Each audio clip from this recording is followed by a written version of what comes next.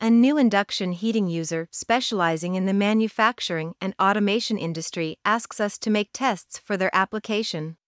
The customer sent us samples of cylindrical borosilicate glass and Kovar. Our task was to do an application test to seal the two parts with induction heating hermetically.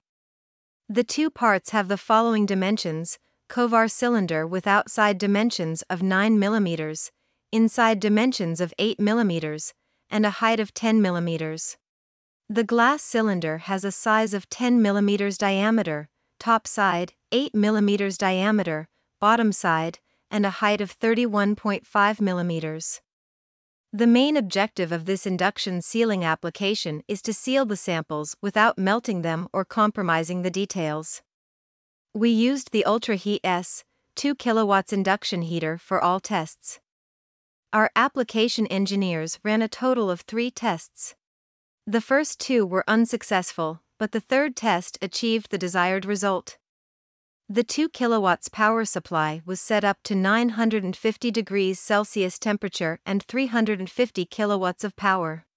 The process was regulated manually, starting from a minimum set point, 7%, and gradually increasing to about 68%. For the customer's needs, we didn't measure the heating time. In conclusion, our 2 kW system proves to be ideal for the application. There is the possibility of improving the process by adding a thermoregulator, IR sensor. The power can also be increased, so faster heating cycles can be reached.